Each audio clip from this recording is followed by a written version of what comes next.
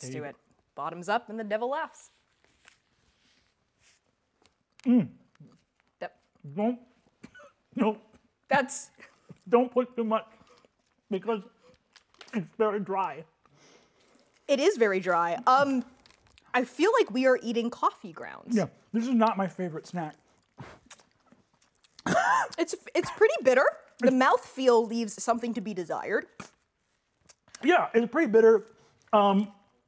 It's pretty bitter and confusing. But the important thing is that snacking at the table is a wonderful pastime. What's your favorite table snack, Connie? So just to be clear, in case it wasn't included, producer David Kearns just reached out to let me know that this sort of like instant coffee style snack, less of a style snack than we thought, more of just straight up instant coffee.